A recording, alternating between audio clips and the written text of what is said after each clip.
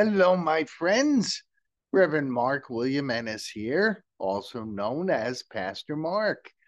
And I'm glad you're joining me for week number 2 of Children's Bible Stories of Naaman. You remember last week we talked about Naaman was a very powerful general. He was from a country other than Israel, and he was often an adversary of Israel's.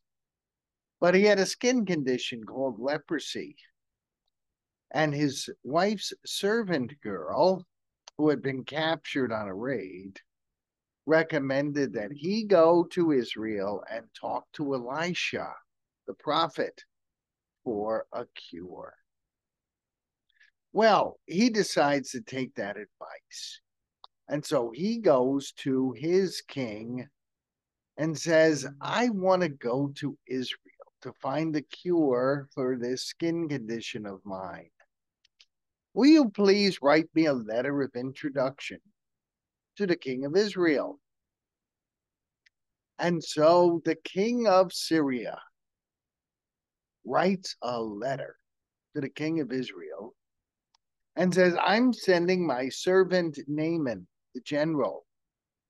He's going to your country to get a cure for his leprosy. Please let him in. Please let him do this. And of course, Naaman, he assumed that you can buy your way into getting grace from God. So he loaded up all kinds of mules. He put fancy, expensive garments on them. He had piles of gold. He had piles of silver. And he goes into the country of Israel. And he's bringing all these things, and he's bringing this letter of introduction from his king, which says, I'm here to get a cure for my leprosy. Now, why did he bring all those expensive garments?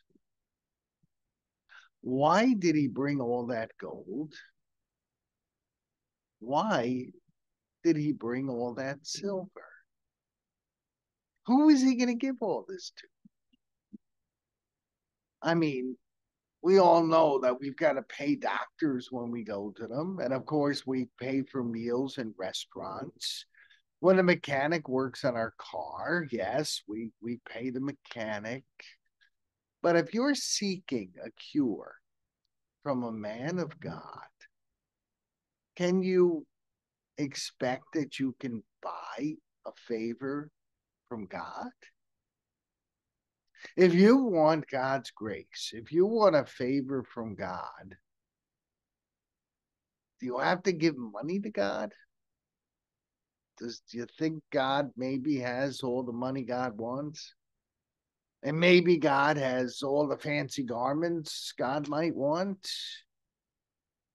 When we approach God, do we sometimes make this mistake that we can buy a favor from God? Do you ever bargain with God?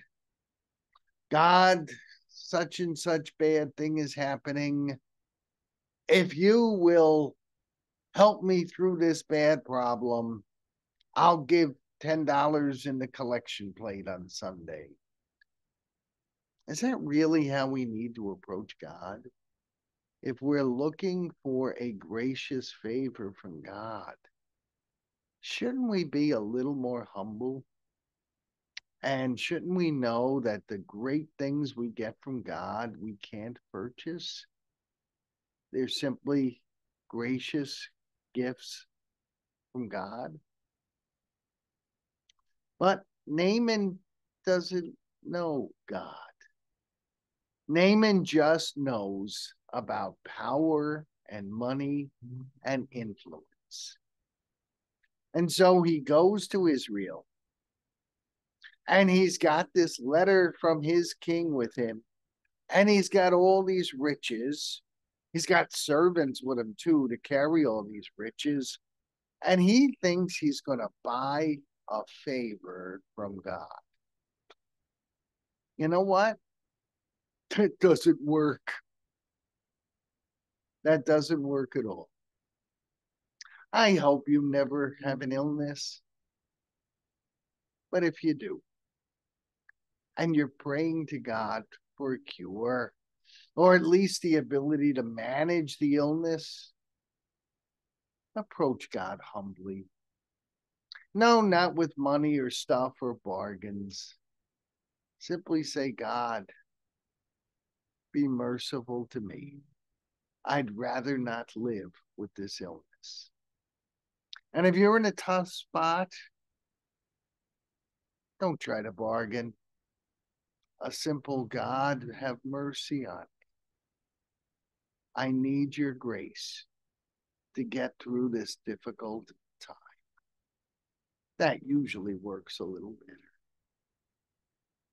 So, what happens when Naaman goes to the land of Israel with a letter of introduction and all of these very, very expensive goods?